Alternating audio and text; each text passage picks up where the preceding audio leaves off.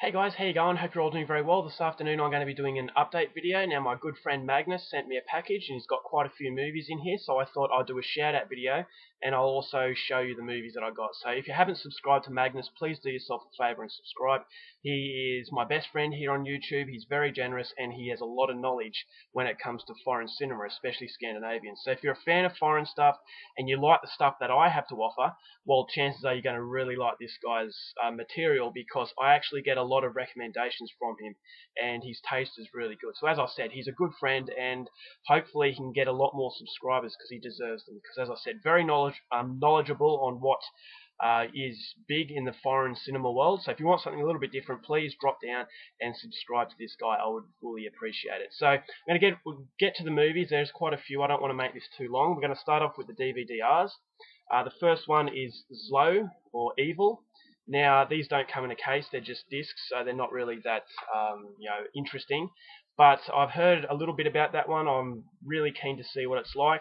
And if I mispronounce some of these foreign names, bear with me. I'm not terribly skilled at pronouncing these foreign names. Like, a lot of these movies are Scandinavian releases, so obviously I'm going to struggle, but bear with me. So the next one is Zero Kelvin, which I have no idea what this is going to be about, so that can be a good thing. And then Reykjavik Rotterdam, which is supposed to be an Icelandic sort of gangster film, so really looking forward to that one. So we're going to start off now with the proper DVDs, and as I said, there's quite a few of them. So to start off, we're going to have Kitchen Stories. This is a Norwegian film. I really like this director. He made another movie called O'Horton, which I reviewed. I actually thought that was brilliant, so I hear that Kitchen Stories is just as good. Norwegian with English subtitles. This one is a New Zealand film called Out of the Blue. It's about a massacre that took place in New Zealand, so it's supposed to be very harrowing.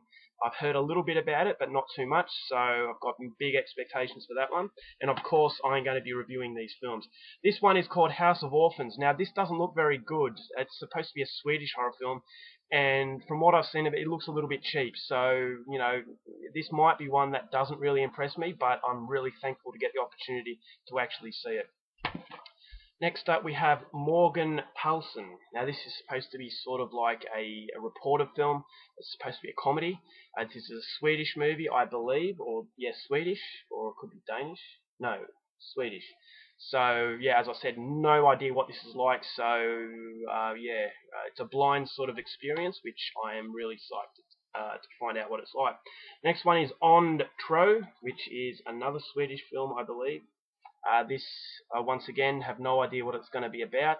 It's supposed to be very psychological, so I'm really looking forward to it. Next one we have is Summer Scars. Now, this is a UK horror film. I've seen this being released here in Australia. Really didn't want to buy it, but thankfully it has been sent to me, so I'm not really risking anything by watching it. But it looks fairly interesting, so yeah, I'll be letting you guys know what I think of it. Next one is Blamen. This is a Danish comedy, I believe.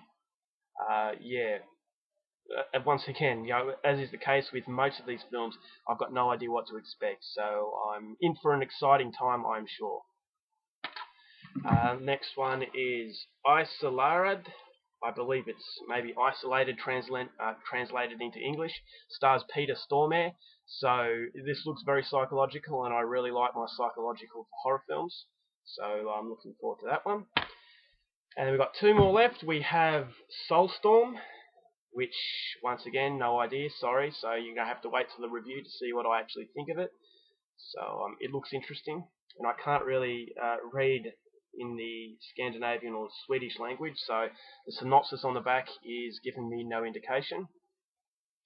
And then last but not least, this is a Russian film, I believe, called The Cuckoo. And this is supposed to be a beautiful film set during the World War. And yeah, I mean, this promises to be something different, so I'm looking forward to that one. Alright guys, that's it for this update. I hope you enjoyed it. As I said, please feel free to subscribe to Magnus. He's a great guy. And show him some support, because more people like him deserve to be encouraged on YouTube. So that's it, guys. I hope you enjoyed it. Till next time, keep watching movies, and I'll see you later. Bye.